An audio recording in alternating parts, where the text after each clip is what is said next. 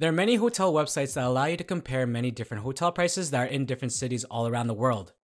We are Parsub, and today we'll show you how you can scrape a hotel website like Booking.com to export data like hotel name, rating, number of reviews, and price. So let's get started.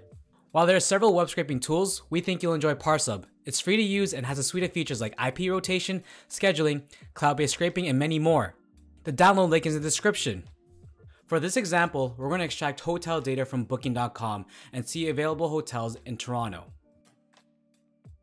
Once Parsub is open, click on New Project and use the URL from Trivago.com results page. The page will now render inside the app.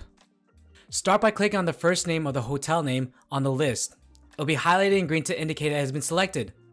On the left sidebar, rename your selection to hotel name.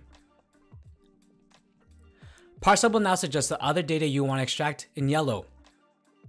Click on the second hotel on the list to select them all.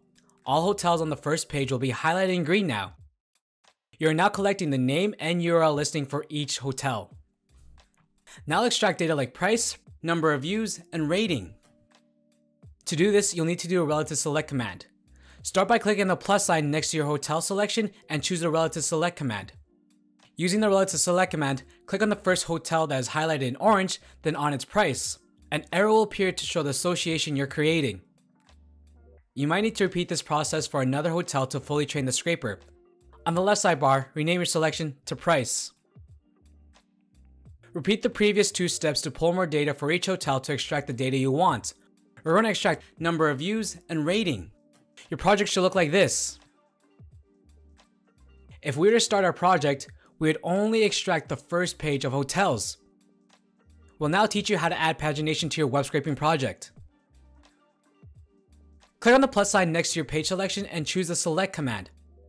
Using the select command, scroll all the way down to the page link. Click on it, select it, and rename your selection to next button. Click on the icon next to your next button selection to expand it. Delete the command under the next selection. Click on the plus sign next to your next selection and add a click command. A pop-up will appear asking you if this is the next page link. Click on yes and enter the number of times you'd like to repeat this process. In this case, we'll repeat it 2 times. It's now time to run your scrape.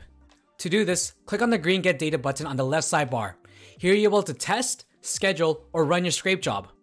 For larger projects, we recommend that you always test your job before running it. In this case, we'll run it right away. Once your run is completed, you'll be able to download as an Excel or JSON file. If your web scraping project comes back blank, you may need to enable IP rotation. If you're getting blocked, let's show you how you can enable IP rotation. Note, if you do enable IP rotation, your project will take longer to complete. Click on the gear icon, then select Settings. Click on Rotate IP Address. A pop-up will appear with a warning about your run speed. Click on OK. Now run your project as normal. Now you know how to scrape hotel data and export it to an Excel or JSON file. We understand that web scraping projects can get quite complicated. If you run into any problems or have any questions, you can contact our customer support team using our live chat, where we'll be more than happy to assist you. If you're looking for a reliable web scraping service, then Parsub Plus is the best choice. Check out our web scraping service and book a call to talk to us. We offer one-on-one support with the same staff that build and maintain the Parsub web scraper. Thank you for watching this video.